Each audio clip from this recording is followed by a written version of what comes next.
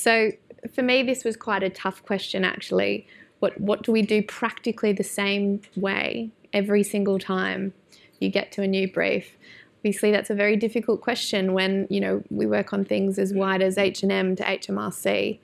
And, selling more sweaters at Christmas time is a very, very different, or requires a very different approach to getting people to file their tax return on time. And obviously, I think, the best planners are those who are a bit chameleon, can be one part data analyst when they need to be, or behavioural scientist, or more creative strategist when they need to be. But I think when I really thought about it, there is one characteristic that I think makes for the best planners, and actually all of us should really have at our heart, and I would consider it our superpower, and that's empathy. So this is Mantis, if you don't know, from Guardians of the Galaxy. When she touches people, she feels what they feel. And I think that's the strength and the role, increasingly, of us as planners. And so I've kind of coined a phrase called method planning, which is the idea that I try and approach every single brief consistently with by putting myself not just in the shoes of the consumer, but really becoming the consumer myself, sharing the emotional experience that they experience in and around my brand. Similar to, what's his name? Christian Bale in The Machinist. He did this so much so that he lost that much weight.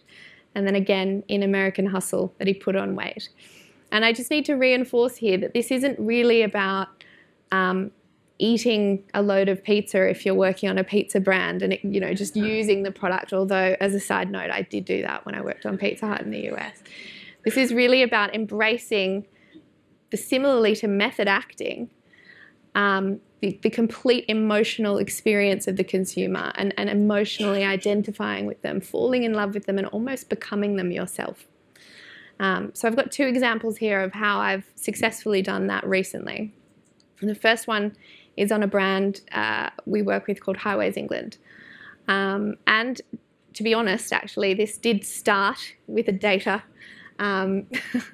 approach where I sat down with my equally creative data analyst and we approached this with a strategic review of all of the reasons, or we call them causal inputs to why accidents occur, or KSIs, killed and serious injuries, why they occur. And we found out that actually one of the primary contributing factors to KSIs is what we call close following or tailgating. It is involved in so many KSIs, in fact, that it's actually a greater problem than speeding on Highways England's roads.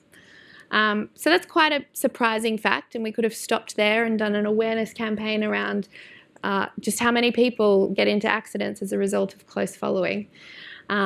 But we went a bit further and spoke to people about it, and they actually told us that, yeah, they're quite happy to admit it. They say, oh, yeah, of course I close follow. I need to get up behind those people and let them know they're not going fast enough, or get around them. In fact, they're actually quite proud of close following and tailgating behaviour. So at that point, and there was a bit of behavioural science involved in this bit, where we decided we actually needed a campaign that changed perceptions around tailgating from being something socially acceptable, similarly to drink driving, which was once socially acceptable, to being socially unacceptable, by creating some sort of label or character or something that would, become part of the vernacular to discourage the behaviour and make it socially negative. So I started, of course, by doing, the factory visit, going out to the Cube, somewhere in central England, and spending a day watching traffic on the roads together with the people who are often the first responders to accidents on the roads, and just watching how prevalent and frequent people close follow to one another and how dangerous it really is. So it was interesting, but still it wasn't quite enough. Again, this would have resulted in a brief of just how frequent it is and how dangerous it can be. So I felt like I actually needed to enact this method planning style and somehow find a way to get out on the road and experience what it's like to be close followed myself. Now the issue is, I live in central London. I haven't driven for about 5 years. So it would be frankly dangerous for me to get out on the roads. So after some negotiation with our clients, I donned some high-vis vests. We took my data strategist and spent a day on the road with the Highways England traffic control officers. That's Carl and Carl. They were great fun. We did rolling road stops. It was very dramatic. But most importantly, I spent a lot of time just looking out the back window of this car and watching people coming so close to our car, just nonchalantly looking at us. And what was really quite transformative for me was the emotional experience that I felt where this car was encroaching so close to our car. And I realized that felt like my personal space, actually. The area behind your car belongs to you, not to the car behind you. It felt like they were really confronting me and creeping up on me, just as you would feel like if somebody was standing next to you. And that was quite a different emotional experience to the one sitting behind a screen just watching close following happening in the cube. So the brief became, don't be a creep. So how do we negatively label close followers or tailgaters as creeps, essentially, just as you would someone in real life? And the creative work as a result, I can show you a film to show how we brought that to life.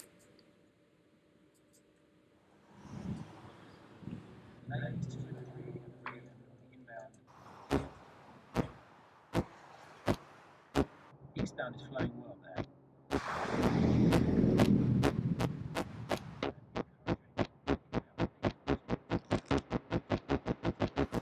If you tailgate the car in front, the closer you get, the less time you'll have to react. Don't be a space invader. Stay safe. Stay back. So obviously, creatively, we decided that using a cultural icon like Space Invaders rather than creeps was going to be more effective. I actually much prefer this media channel, which is really effective and I really like. This is on a couple of hundred or thousand maybe buses around the country and a few thousand cars as well. We've given out these bumper stickers. So that was example one, and it's really about the transformation that really experiencing firsthand method planning, getting in that car and experiencing firsthand gave me that insight and really helped push the creative forward to be less generic. Second example, I also work on a brand called Dreamies, which is the world's most irresistible cat treat. So when I started working on this brand, I didn't have a cat. Now I do. Her name is Bodhi, she's great. And now I'm the office cat lady. So obviously the first thing I did once Bodhi came to be was buy her some Dreamies and confirmed that Dreamies are indeed the world's most irresistible cat treat, and they are absolutely cat crack. She is obsessed with them. But again, that wasn't quite enough. You know, just seeing her react so positively and just really enjoy these things. Irresistibility is sort of like a category norm for us. It wasn't enough. So I spent a lot of time with her. Lucky thing, she got a lot of treats as a result of this. Just watching her behaviour and her learned behaviour around these treats. And I've got some videos to show you, but unfortunately, despite being in this very high-tech facility, we can't get the sound to work. But you'll hear pretend to hear some shake sounds. And this is what happens now that she's learnt. Shake, shake, shake. So as soon as she hears the shake sound, she's actually developed a Pavlovian response. I call her Pavlov's cat now. Every time she hears that shake sound, she actually comes running to me. And I've tested whether that shake has extended or been generalized to other things, and it actually has. So she'll come running for M&Ms and also these dentist sticks things. Pretty much anything, the poor thing. But really, what was the emotional moment or the moment that was quite more insightful for me was the fact that actually, yes, it was incredibly irresistible for her. This thing is generalized. The shake is powerful, but it's what the shake meant for me. Cats are contrary creatures. They're actually assholes most of the time, and they'll only give you love and affection on their own terms.